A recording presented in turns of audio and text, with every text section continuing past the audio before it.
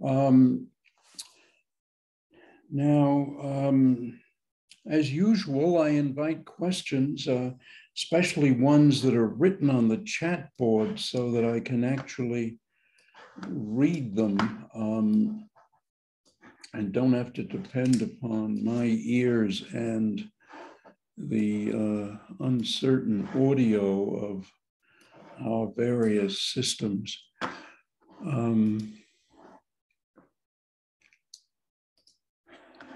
I think if we don't have any questions, well, let me first mention that the homework, the last homework assignment is on the class website. As you may notice, you may have noticed, it involves some problems that involve previous material, because I thought it was good to have you reflect upon complex variable theory, differential equations, Bessel functions, and so forth. And also some one problem on chapter 15 on probability and statistics. But let me now switch to another application of the Gaussian distribution, which is to diffusion. And the idea here is you imagine a particle in a gas or a particle in a liquid.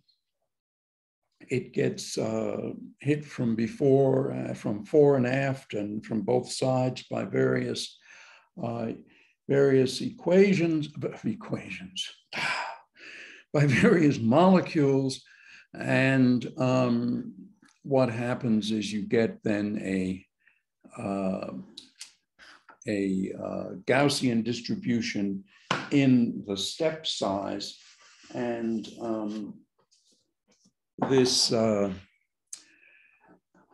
turns out to be, if you have n steps and dx is the step size, then you get a distribution like this, a normalization, and then e to the minus x squared over twice the number of steps times the square of the step size. And this ratio is called the diffusion constant. And so in one dimension, the probability that the particle be at x in time t,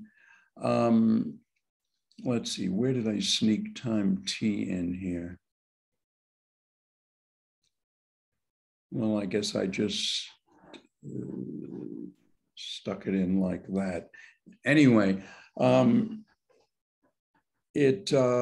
this is the diffusion constant then, and in 3 dimensions it looks like this.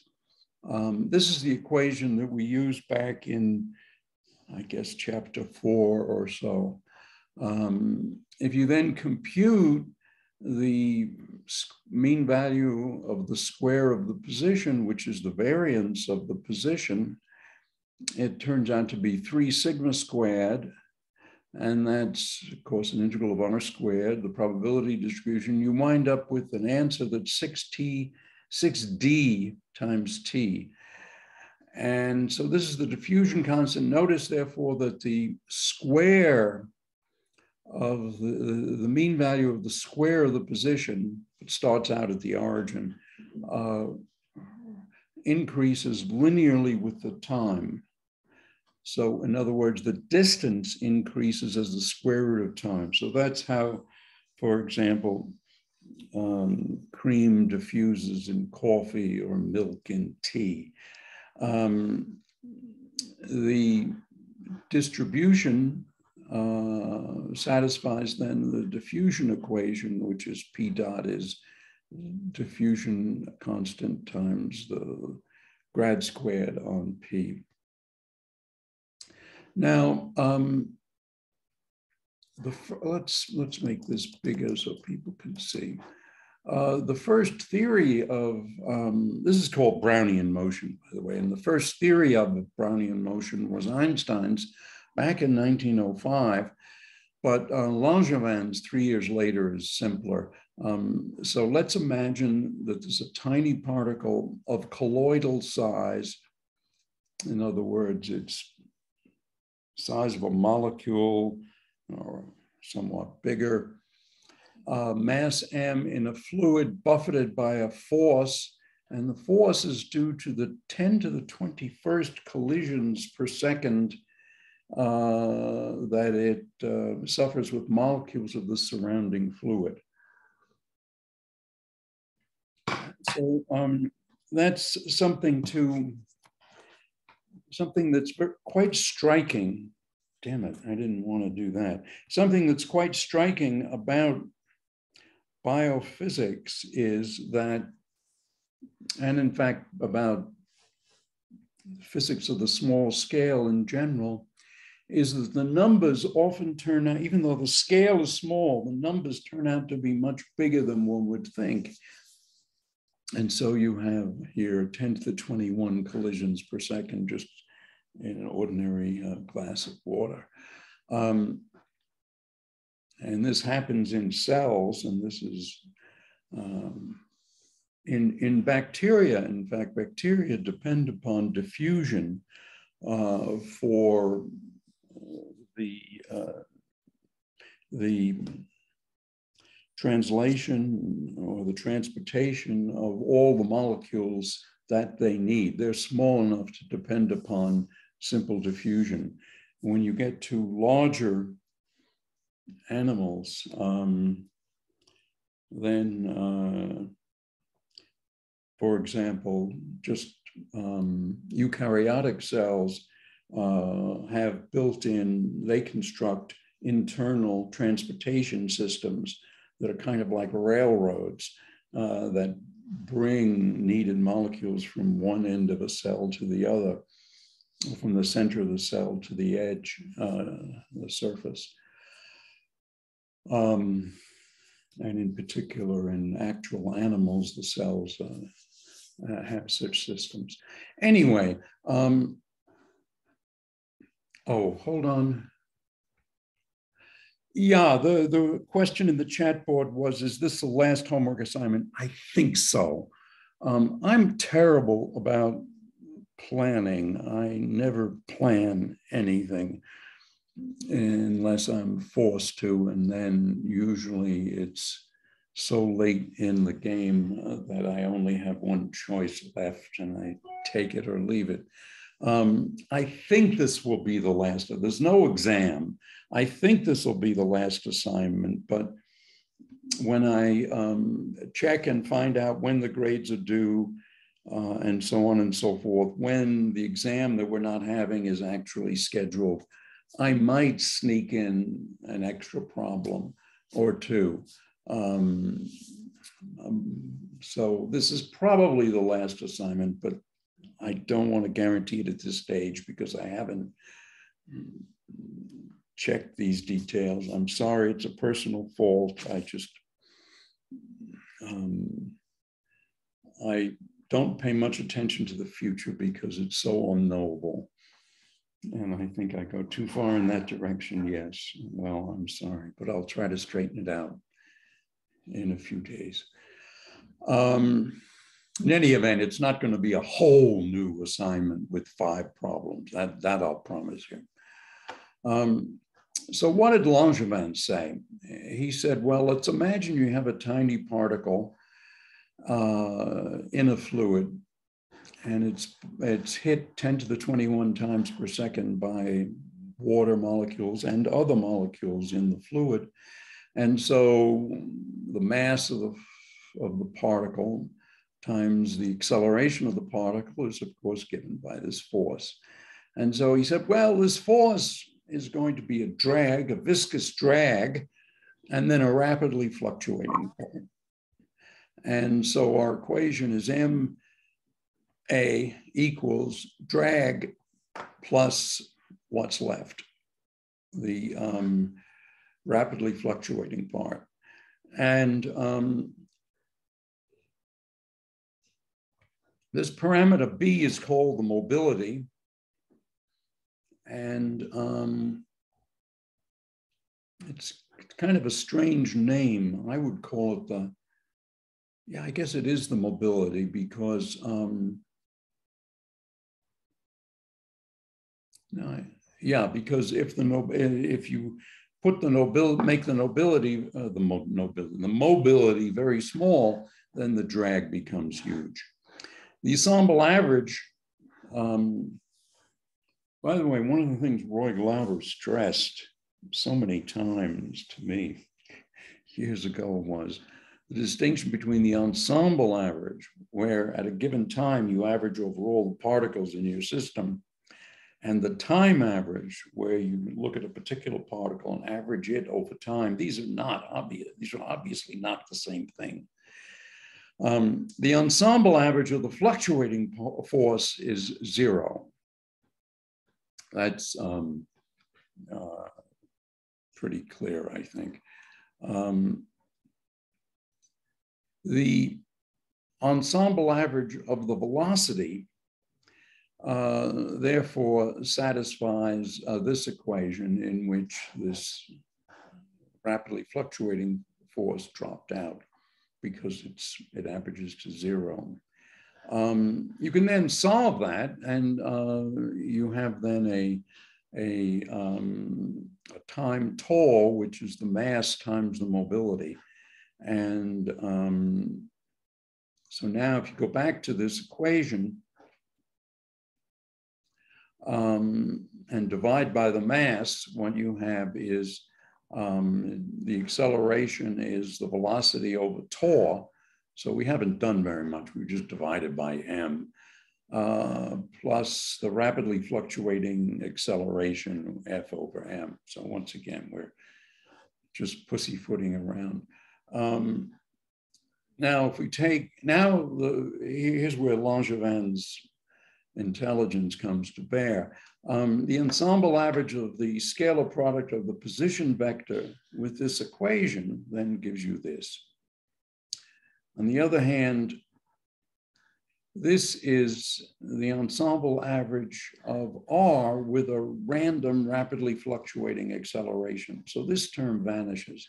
So we just have this. Now, the time derivative of the dot product of R with itself is R times the velocity, dotted into the velocity. And so the second derivative of R squared is,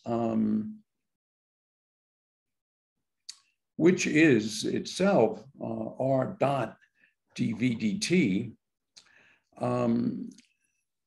This is, I'm sorry, it is this plus v squared. And I mean, if you want me to do that in detail, let me just say we have, oops, hold on. What is going on here?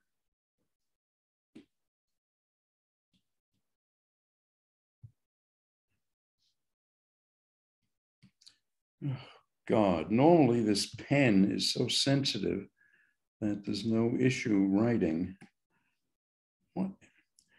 Boy, I've had so many troubles today, this afternoon, with QuickTime and with this iPad.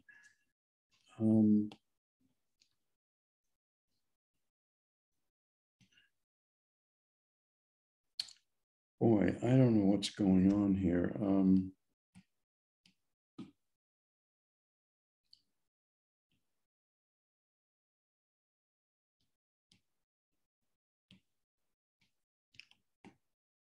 If anybody has a good idea, tell me what to do. All right, well, I'll let you just differentiate this. And if you take the ensemble average of this equation, of course, what you get is just this. But now we already know something about this. Namely, we go back to this equation and we see that this can be replaced by that right-hand side. So we have this. And now we can also use this equation to write this in this form.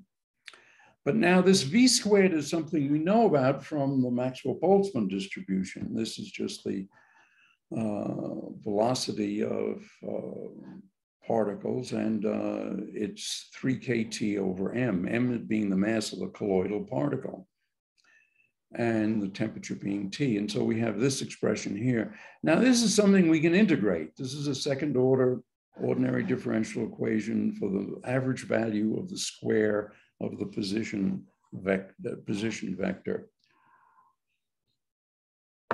And what we do is we find a particular inhomogeneous solution, namely r squared being 6 kT T tau over m. Put that in there.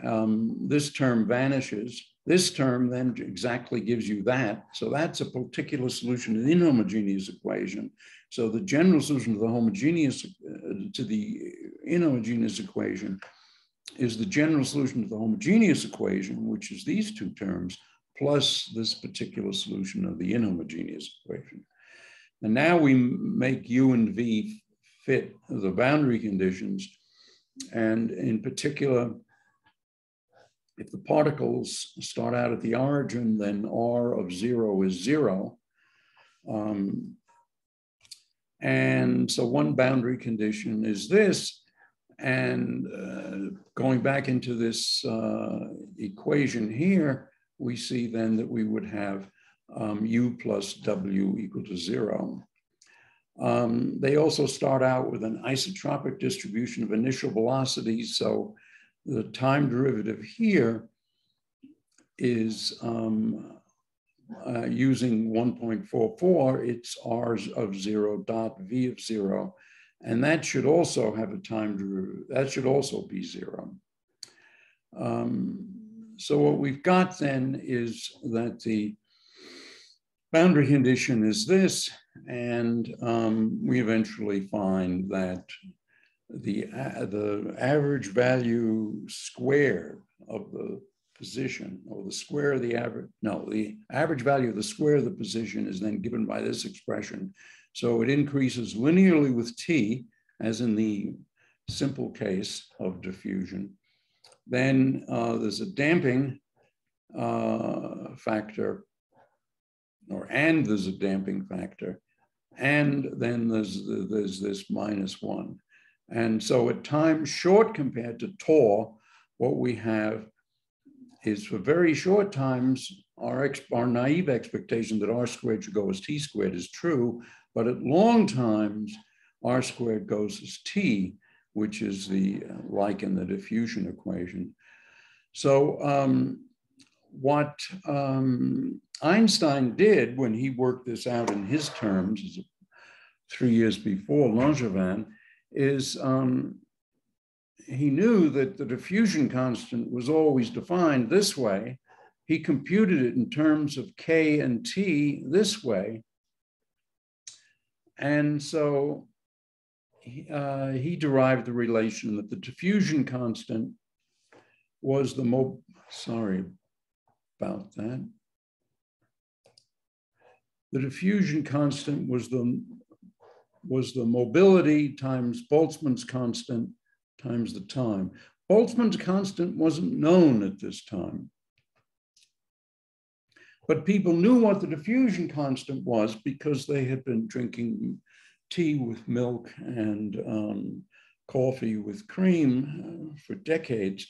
And so, and in their laboratories, they had measured the diffusion constant for various various colloidal particles in various solutions, typically liquids, but also gases. And they had determined that the viscous, they had written the diffusion constant in terms of the viscous friction coefficient, Fv, which is 1 over the mobility, and this is m over tau. And they had it, or if you combine that with Einstein's equation, you then get Fvd is kT. And of course, they had thermometers, so they knew what T was. So the key point here is that Einstein's work expressed Boltzmann's constant in terms of three quantities, V, D, and T, that were accessible to measurement in the first decade of the 20th century. I don't know why I had, I'm a little puzzled as to why I had V there. Let me make a note to myself.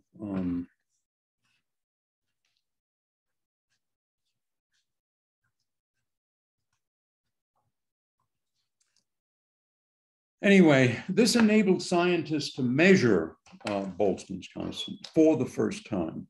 So previously, in other words, when Boltzmann introduced his, or did his great work, he just had a constant K, and he didn't know what it was. I guess he could estimate it, but didn't really know what it was. And people didn't really follow him. Well, I'm not an historian, so I don't know, but my suspicion, in view of the fact that he committed suicide, is that people probably didn't pay much attention to what he was doing and didn't know what K was, and so thought it was all maybe kind of silly.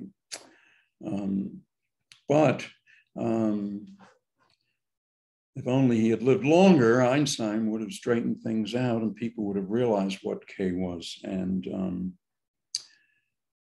one implication, a huge implication of Einstein's and Boltzmann's work is that then, you see, Avogadro's number was known, what was known to be the gas constant divided by K, but nobody knew what K was. So nobody knew what the Avogadro's number was.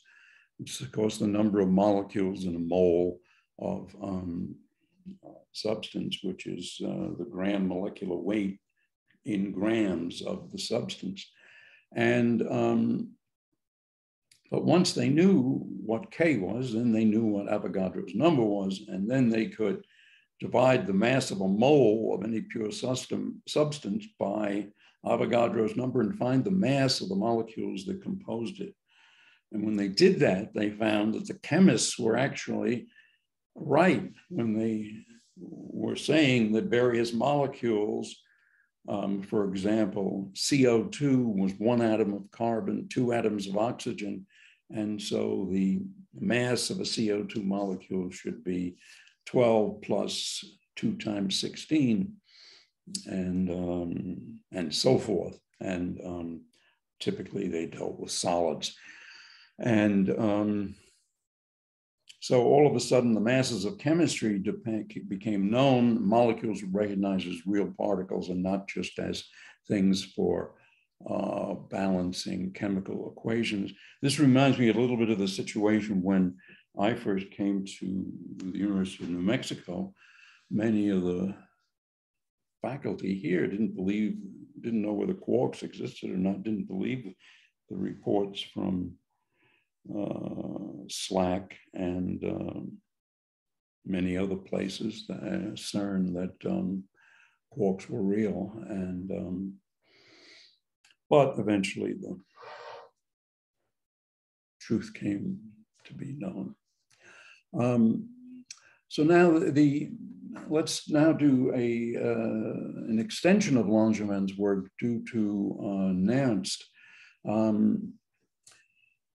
And this is for the case where you have a particle of mass m, electric charge q, exposed to an electric field E. So in addition to the viscosity and the random buffeting, you have a force QE on it. And so the mean value of the velocity satisfies this differential equation. This is a particular solution of the inhomogeneous equation. You then find the average value of V is given by this, and eventually then R minus R of T, or the variance, is given by this, and it all boils down then to this Einstein-Nernst relation. Now the diffusion constant is Q times the charge times the mobility divided by the charge times KT, or it's KTB, sort of as before.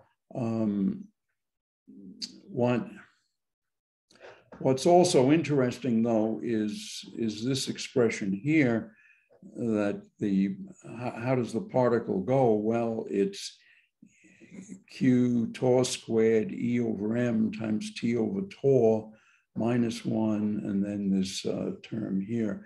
I should say that this is actually quite relevant today because we're dealing with coronavirus, and here then what you want would be the mass of the coronavirus, and instead of charge, you'd have, I guess what you'd have is the mass of the coronavirus times the local acceleration of gravity, 9.8 meters per second.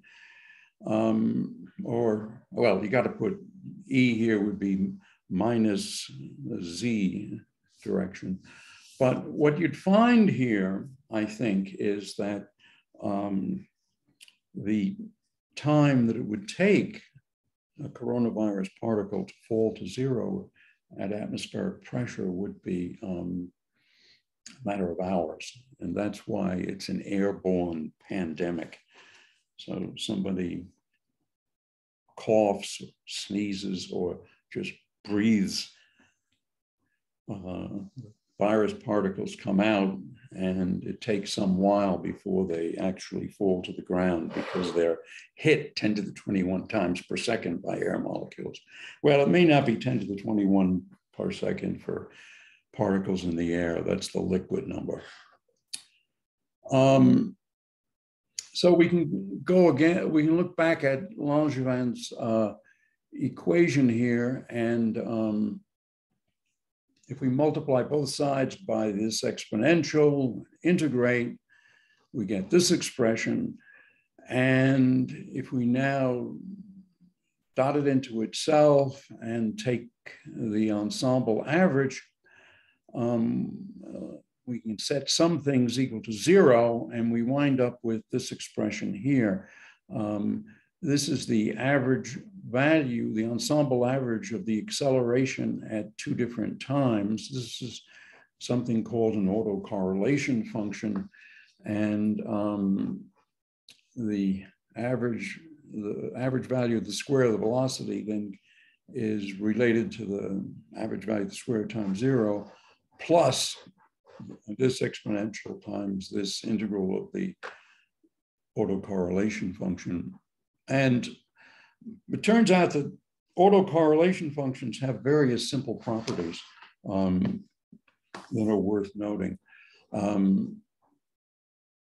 If the system, sorry for this hiccups, if the system is independent of time, then its autocorrelation function for any given variable depends only on the time delay. So the ensemble average of A of t, A is just any arbitrary thing. Dotted A of t plus S is just a C of S. The autocorrelation of C for S equals 0 is necessarily non-negative. If the system is time independent, then this is C of 0 and it's positive. The absolute value of C of T1, T2 is never greater than the average value of C at any given time. And so we get this inequality. If the variables commute, so here we're allowing for quantum mechanics, if variables commute, then their autocorrelation function is symmetric. And this for all classical things is symmetric. If it's randomly fluctuating with 0 mean, then we expect that its ensemble average vanishes and that there's some character timescale beyond which the autocorrelation function falls to 0. And if we go back to this variance of the velocity, which was this, since this is big only for short times, when changes variables to S and W, The element of area, you can write in terms of forms this way, or you can just plot along with elementary calculus. And you then find, you just do the integrals and you get this expression here.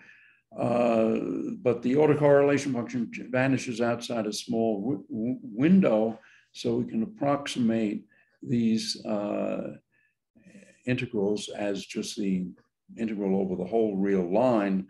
And what you then get is this expression here. And so there you see there's an exponential decrease plus another exponential decrease. And as t goes to infinity, v squared approaches its equilibrium value. And so that must be given by this expression here. And so we get a formula for C. And having worked through all that, we get this expression here, an exponential decrease of terminal value, and we approach that exponentially. And we can get back and find the viscous friction coefficient is 1 over B. It's equal to C. C is given by this expression here and equivalently by this. And so the viscous friction coefficient is related to the integral of the autocorrelation function of the random acceleration or the random force. And so this is an equation that relates the dissipation of viscous friction to random fluctuations, and this is said to be a fluctuation dissipation theorem.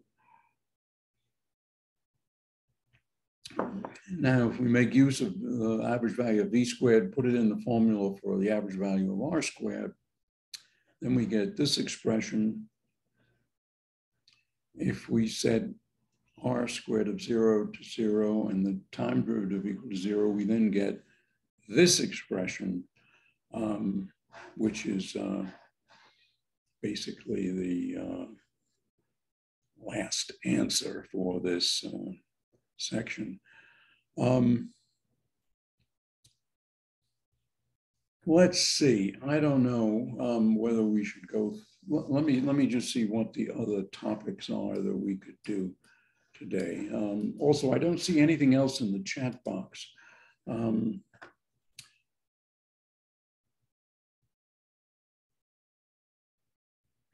Yeah, I think I'm going to skip Fokker-Planck. It's a little technical. You can read it on your own.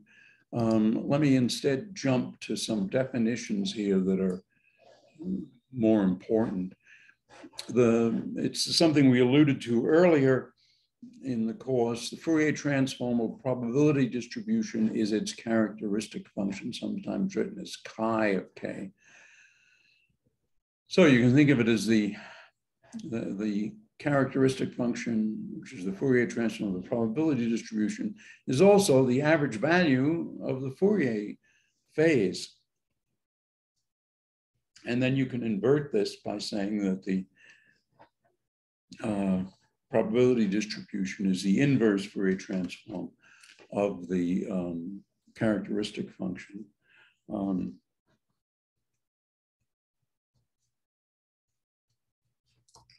An example is, of course, the Gaussian function. Well, that's going to have a Fourier transform that's also a Gaussian, although the mean comes in so that it's a sort of a shifted Gaussian.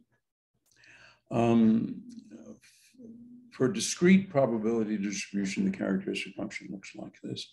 The characteristic function of the binomial distribution is, well, it's given by this expression here.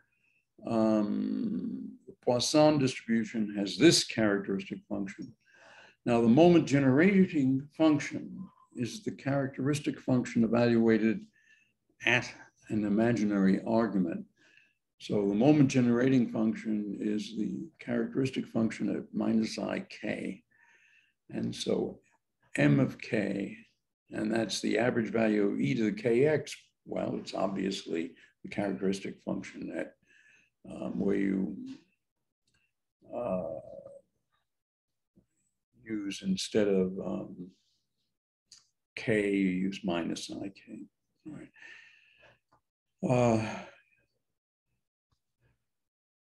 So the utility, of course, of the moment generating function is that the nth derivative of the moment generating function is the nth moment, which is the average value of x to the n in the probability distribution.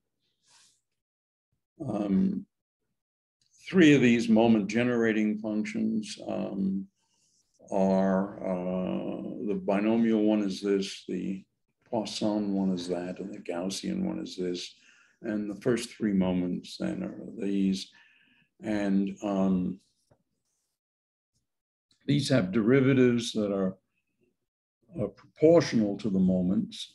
So the characteristic function then is a sum like this.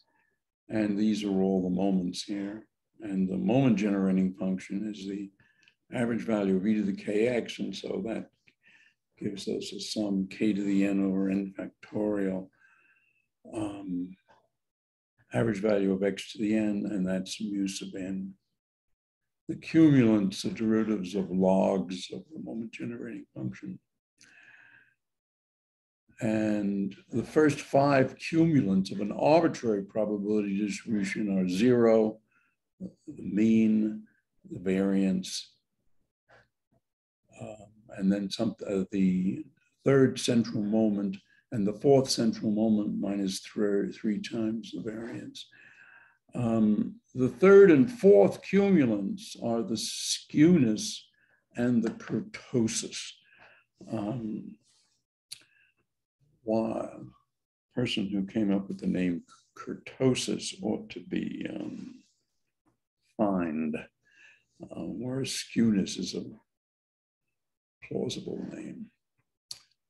Gaussian cumulants, well, I can skip that for a moment. I mentioned earlier that financial distributions have fat tails, and this is why some outstanding investors favor the buy and hold approach to the stock market, because they say, well, nobody can time the market, and at least they admit they cannot time the market. Warren Buffett and Charlie Munger are two of the people who claim that they cannot time the market. And anyway, I certainly don't think I can time the market. Anyhow, the Gaussian probability distribution falls off very rapidly, exponentially, but others have fat tails, and so you can have wild fluctuation, market bubbles, crashes. These occur and are in the fat tails. And such things are sometimes called black swan events, because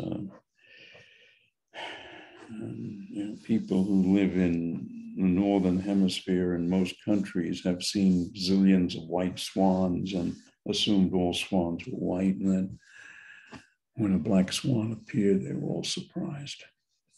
Gosset's distribution, which is also called student's distribution or student's T distribution, is this. It has power law tails, which of course are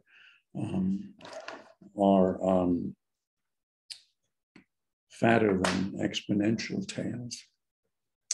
And for nu equals 1, it's a Bright-Wigner or a Cauchy distribution. So again, this is much slower than a Gaussian. Some cumulative probabilities are these two, which are mentioned in a book by by Bouchot and Potters. This is a financial text. Turns out that the student's distribution wasn't written by a student. It was written by William Gossett, who worked for Guinness, and Guinness wouldn't let its employees publish anything under their own names. So he submitted it to the journal under the name Student. It's ever since been known as student's distribution. And I am trying to give the man credit by calling it Gossett's distribution. There's a log normal distribution, which is also has a fat tail. The exponential distribution has a fat tail compared to the Gaussian distribution. And then there's a chi-squared distribution. Well, that's almost Gaussian. And there are all sorts of other distributions. Now, something that's really important and not impossible to understand. In fact, the proof is rather direct, so I think we should go through it step by step.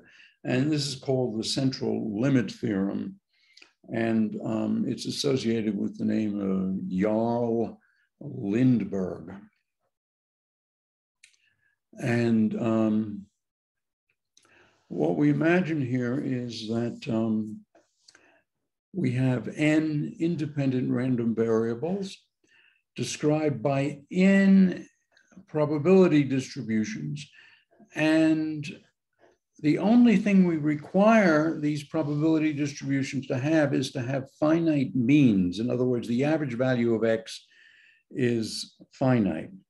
So they can have fat tails, but we want the average value of x to be finite and the average value of x squared to be finite. So basically, I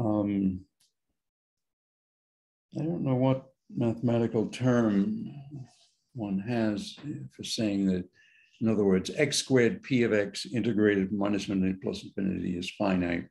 I think that automatically means that x is finite when integrated. The PJs, though, can all be different. So you can have n completely different distributions.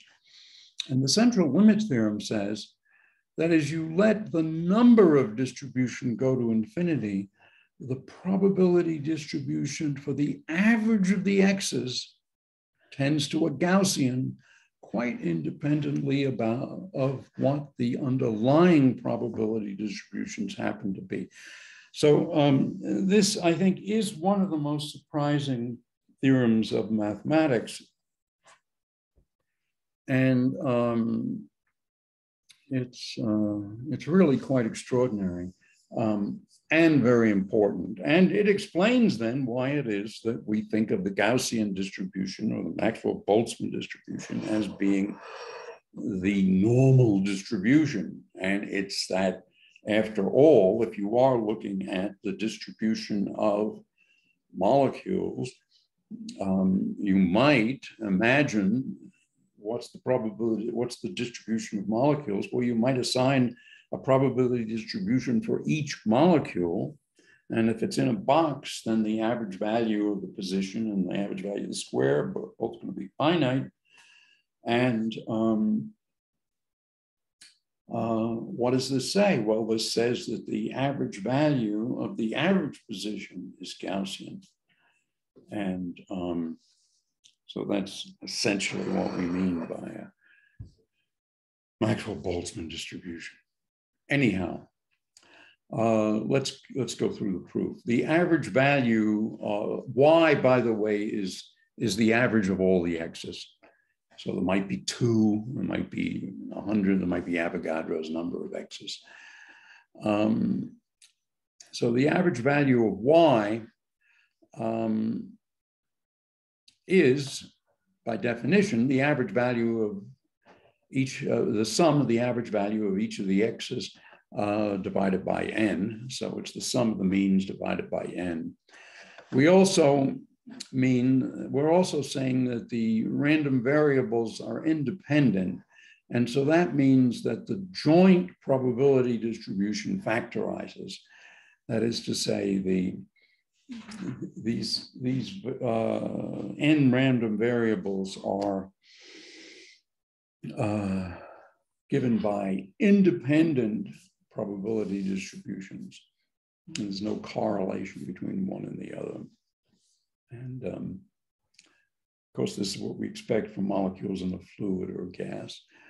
And we had a rule for the variance of a linear combination of independent variables. Well, it's the sum of the squares of the variances. And the conditional probability distribution, that is to say, probability of y given all the x's, well, this is just a delta function. This is that y is the sum of the x's divided by n.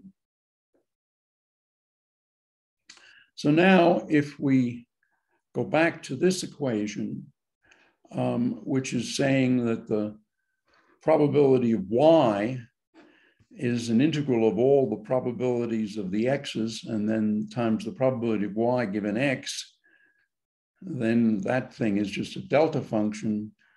And so if we'll let dnx is this, so the characteristic function then is, well, the characteristic function itself by definition is the Fourier transform of Pn at y.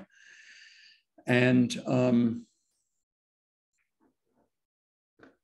we just saw that Pny is itself an integral of delta of y times the probability of dnx dy. So we're just taking this thing and sticking it in there and we get this. But now whenever you see a delta function, some people get nervous when they see delta functions.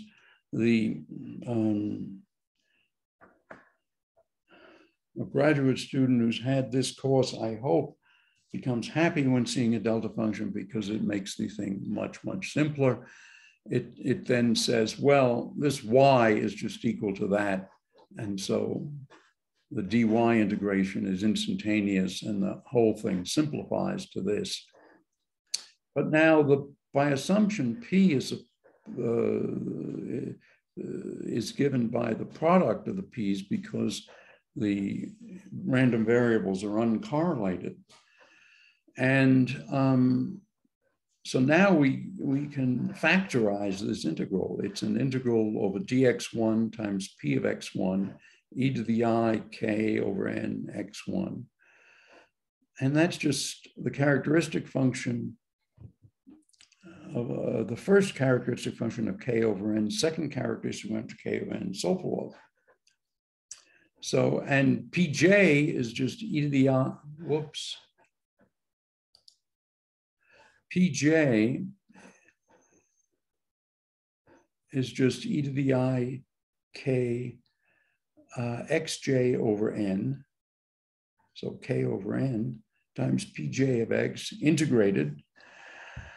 And now the Taylor series for each characteristic function, this thing here, well, it's going to be a sum I k to the n over n factorial, big N raised to the nth power, mu n j, where j means the jth distribution, mu n means the nth central moment. No, the nth moment.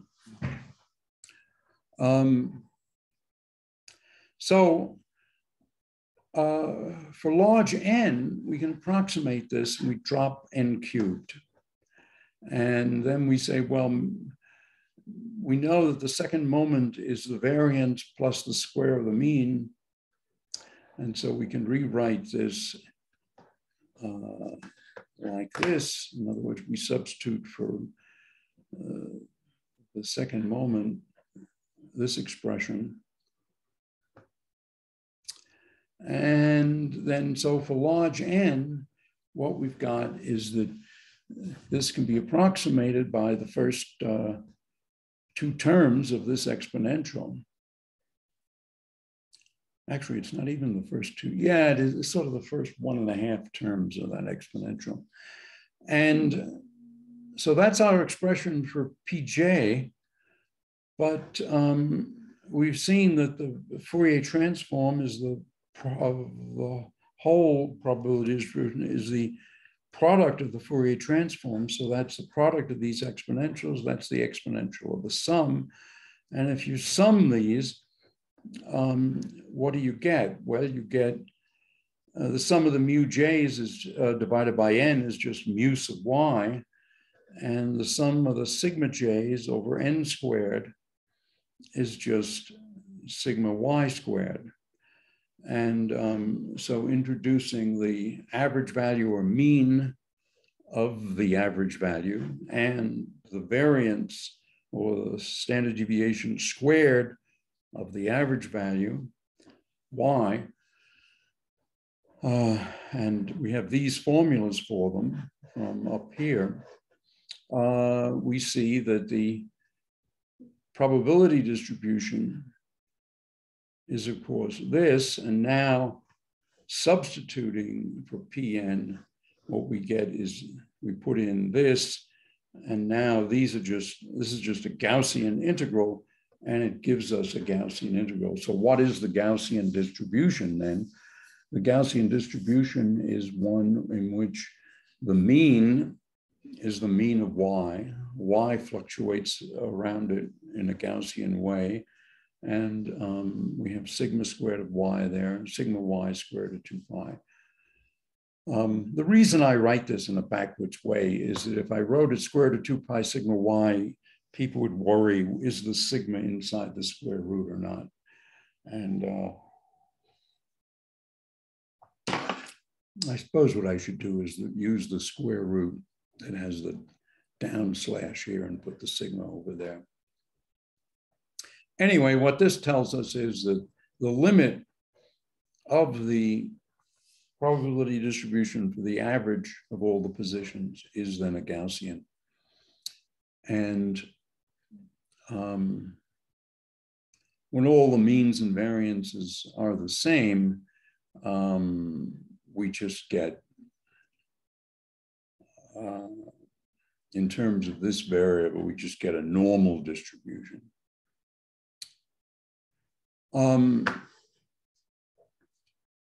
So to remind ourselves what the conditions for this working were, we write the sum of the n variances this way, and the part of the sum due to regions within delta of the means as this. And in these terms, Lindeberg showed that the exact distribution converges in probability to the Gaussian as long as this part is most of this in this sense. Well, I don't think we need to get that serious there. Let me now show you several examples that I worked out, which I found amazing. So the simplest probability distribution is a random number uniformly distributed on the interval 0 to 1. And the probability P2 of y of the mean of two such random numbers is just this. It's an integral dx. So this is the average value. And this is just saying y is the average value. And we just integrate that from 0 to 1 and 0 to 1 because those are the distributions. The probability distribution that's random is P of x equal to 1 on the interval 0 to 1. And so here I computed it. This is the, what we can do, of course, is actually compute this analytically. So we just do this integral. If we do the integral, setting u1 equal to x1 over 2, we get that P2 looks like this, and that is given then by this sort of a theta function. And this is the dot dash triangle.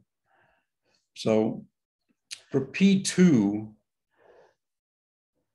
remember the central limit theorem holds and limit n goes to infinity. Here I'm setting n equal to 2.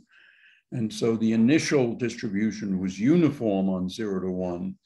The p equal to 2 distribution looks like this. What's the next?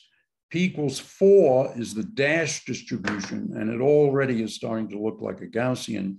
P equals 8 is the solid distribution.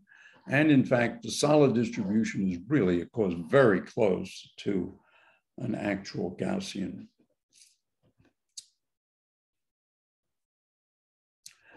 But in order to do more complicated examples, we're going to have to learn a little more about random numbers.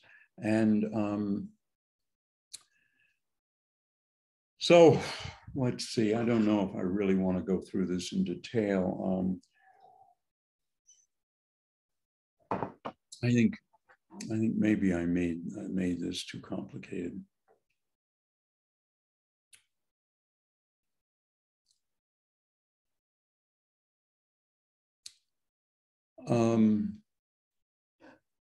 Okay, so let's suppose we have a probability distribution 3r squared.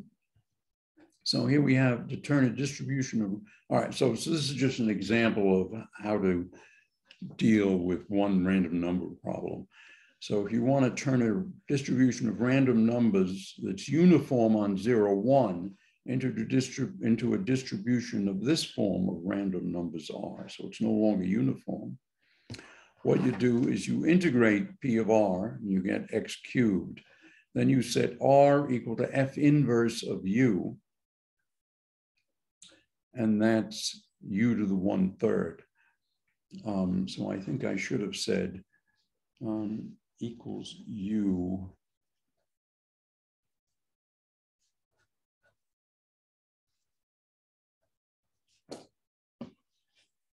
If we want to do, if we have an initial probability distribution 12r minus a half squared, and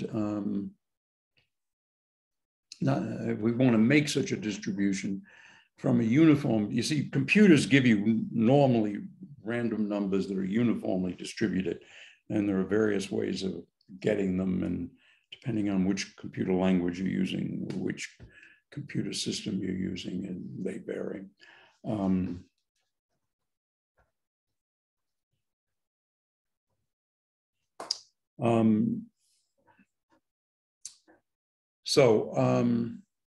What do? Well, we integrate the random number distribution up to x.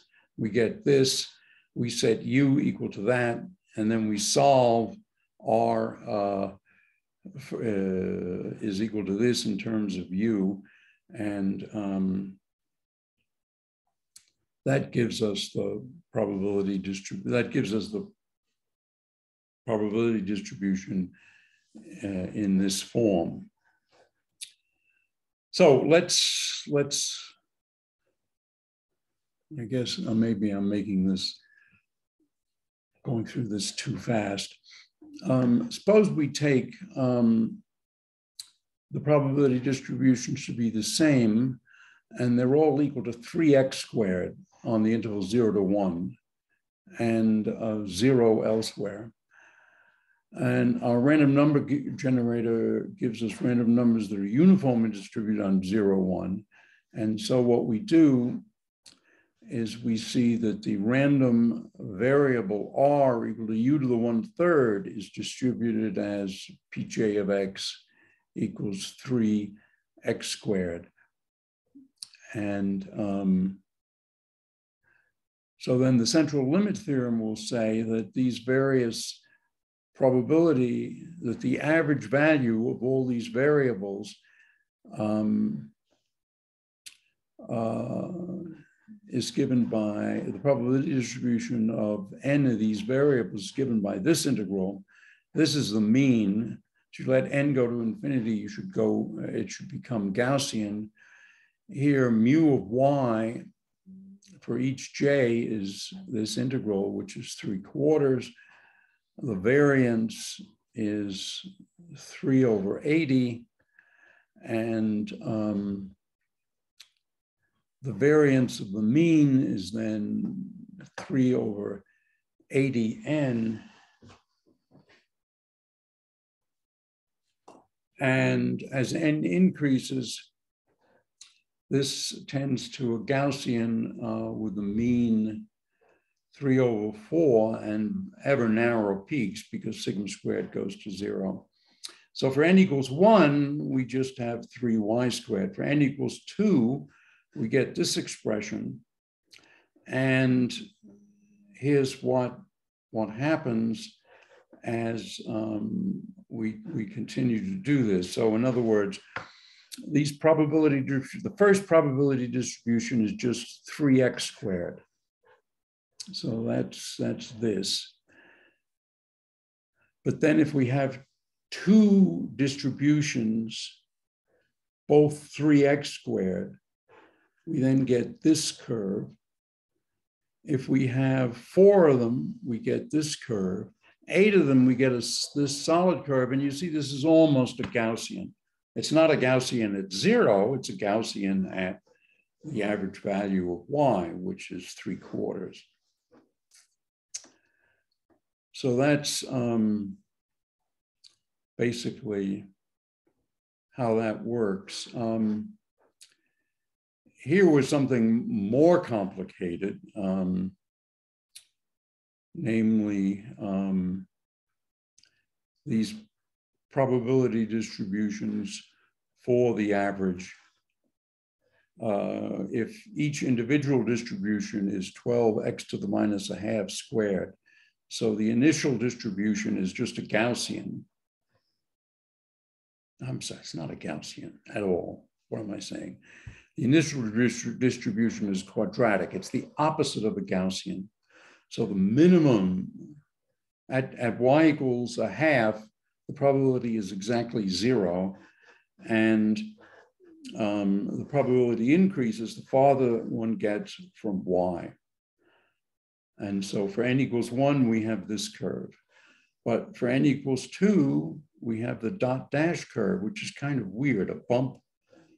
Then it goes up and down, and then another bump. For n equals 4, we have the dashed curve. For n and for n equals 32, almost a perfect Gaussian.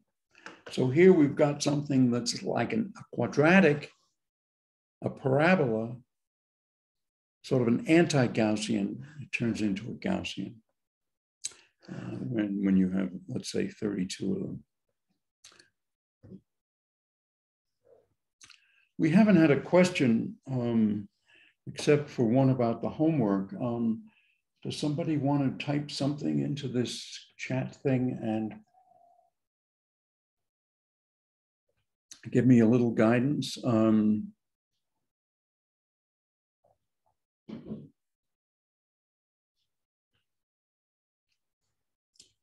All right, I'm going to then try to do a couple of things here.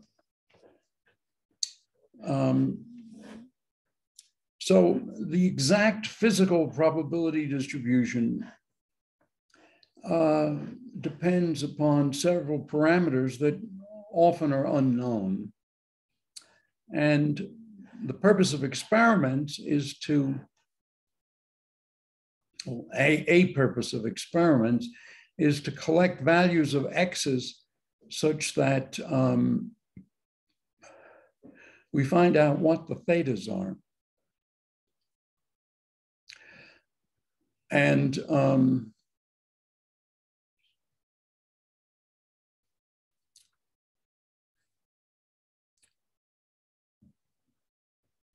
let me see, I think maybe this is kind of technical. Well, let's see. The first thing is what is, right, the first thing is what is a natural estimator for the mean, and it's obviously the sum of the experimental values divided by n. The question though then next is, if you're trying to estimate the variance, what should you use? Should you set it equal to this or something else? And what Bessel showed was that the naive number, which is just the sum of all the variances, or the things that generate the variances divided by n, is not correct. Instead, let me see, where is the answer? Instead, what you do is you don't have 1 over n, you have 1 over n minus 1, or here you would have had n squared, 1 over n squared. And so this is the formula then for the variance of the mean, which is 1 over n times the variance of sigma squared.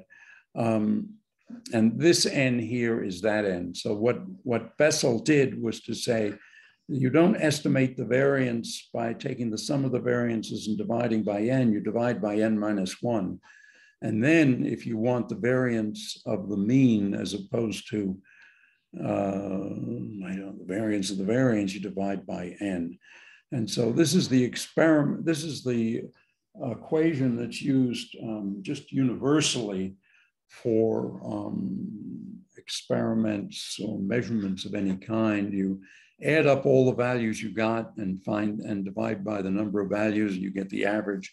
You then take those values and subtract the mean, square it, sum, and then you divide by n minus 1 and take the square root, and that gives you the standard deviation of the mean of your distribution.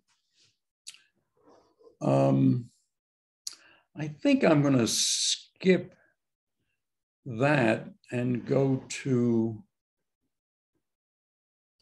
Kolmogorov's test.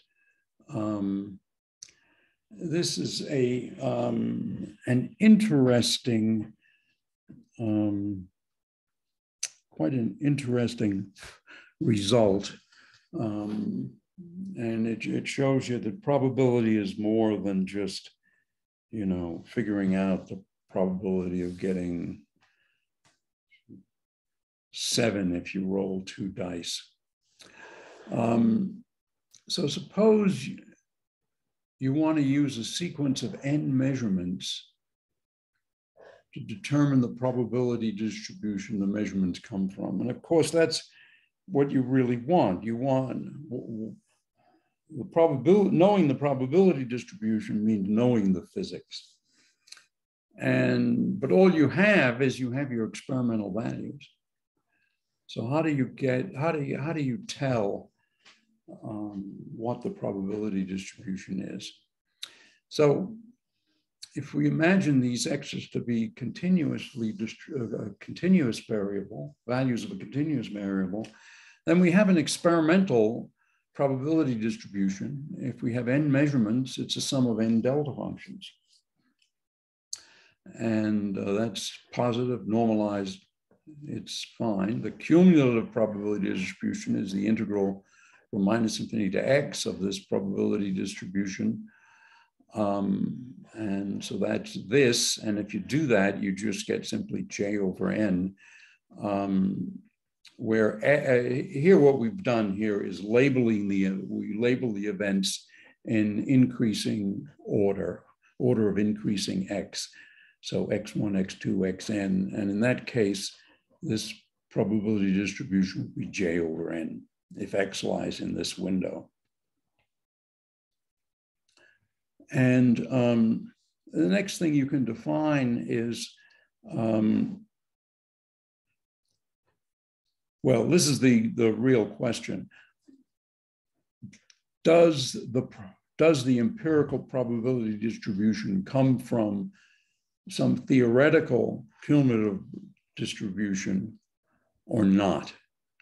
And so this is the hypothesis. This might be some theorist's theory. He would predict these results, and you have these results. You take the difference, and D sub capital N is the largest value that this assumes on the real line, where this cumulative thing is from minus infinity to x. And so what you expect is that as the number of data points increases, that the empirical distribution in some sense, should approach the true distribution. And in this case, this is called the Kolmogorov distance.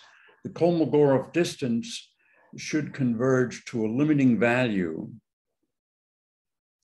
for the distance between the true distribution and the hypothetical distribution. So here the idea is take an infinite number, or take n measurements, let n go to infinity. And what is this Kolmogorov distance? Well, in the limit n going to infinity, it's called d sub infinity. And here's the bottom line. If the true distribution is the same as the hypothetical distribution, we expect that d infinity should be 0. So this should eventually go to 0, because the theory and experiment should roughly coincide. And in fact, that was proven to be true. The real issue, though, is how fast the Kolmogorov distance should decrease if our events come from the theoretical distribution, or come from the true distribution. And Kolmogorov showed that if the events from the empirical distribution come from the hypothetical distribution, and if that's continuous, then for large n, square root of n d sub n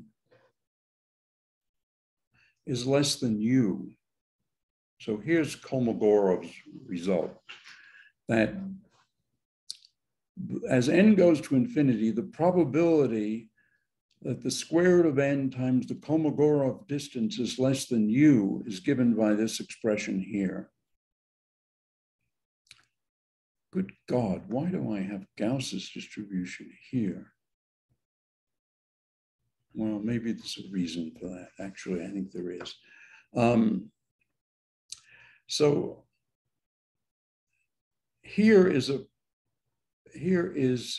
PR of u, this thing that I just mentioned, that it's a function of u, and as u increases, PR of u goes to 1. So let's go back here.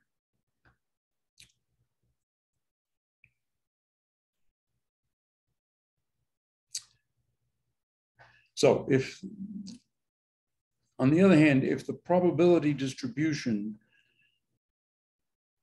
if the empirical distribution comes from a probability distribution that is different from the hypothetical distribution, then as n goes to infinity, we expect that this goes to this theoretical distribution, and so dn does not converge to a positive constant. We expect instead that square root of n times the Kolmogorov distance will grow with n as the square root of n times d infinity. In other words, d infinity is not 0. So you express this thing to go as a, to diverge as a square root. And of course, the square root goes, what? I guess it goes like that. So I did an example here, and well, actually, we're out of time. So let me just say I did, the question was,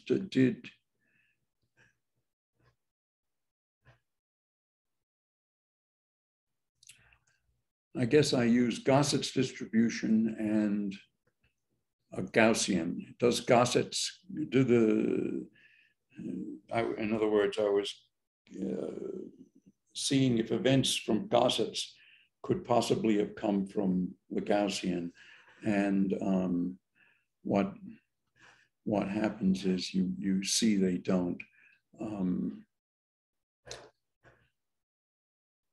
Well, I unfortunately used the Gaussian distribution, so I have G for Gauss and also G for Gosset, but S is for student.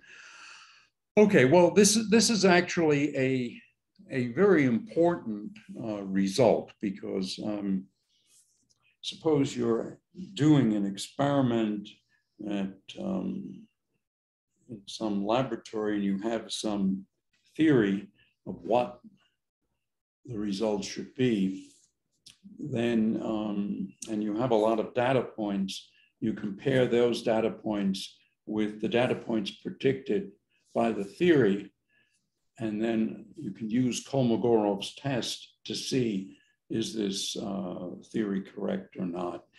And so that's something really important. And okay, so I guess that's it.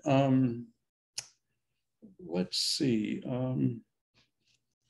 I think I'm going to do this. I think maybe I'll give one more lecture on the day of the exam. In other words, I've said there's no exam. Okay, instead of an exam, I'll have a lecture.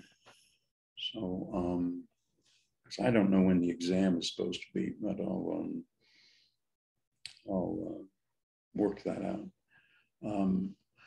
All right, well, have a nice evening, and good luck with the final homework assignment. I think it should be, some of it should be amusing. And I think you'll learn something doing the problems. Okay, I'm going to end the thing now. Stop sharing and